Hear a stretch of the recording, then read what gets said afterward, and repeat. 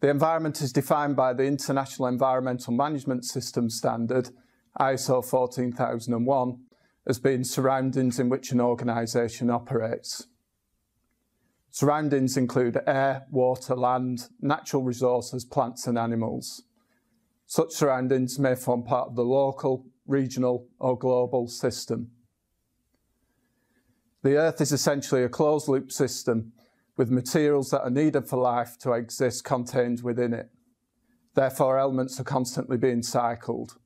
Carbon, for example, is a key element that is required for life.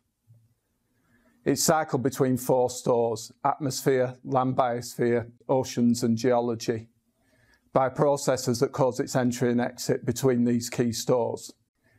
Key processes include photosynthesis, respiration, food chain uptake and volcanic activity. Other key elements that are constantly cycled include nitrogen, phosphorus and water.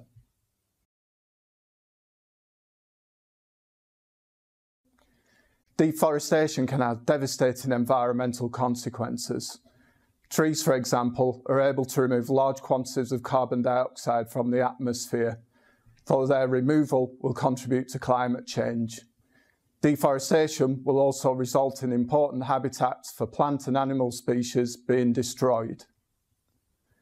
Other implications of deforestation include the release of carbon dioxide from burning, increased soil erosion and increased level of flooding.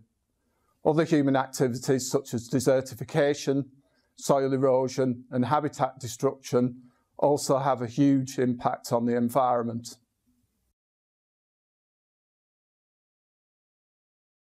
The polluter pays principle relates to the need for those who create pollution to pay for the damage that it causes to the environment. The principle is implemented through numerous means such as law and fiscal measures that ensure that the costs associated with pollution are borne by the polluter. For example, if a river is polluted by an organisation, it is the organisation that must pay for the clean-up, not a governmental body. The precautionary principle identifies the need for change in the absence of scientific proof to prevent adverse effects on society and future generations.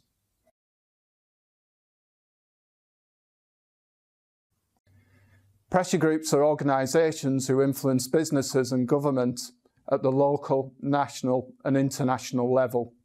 They may cover a single issue or have numerous issues of interest.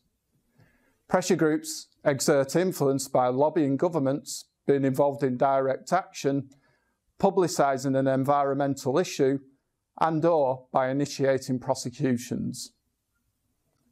Examples of pressure groups include Greenpeace, Friends of the Earth and the World Wildlife Fund. Governments are also influenced by trade associations, trade unions, professional bodies such as IEMA, the public and the media.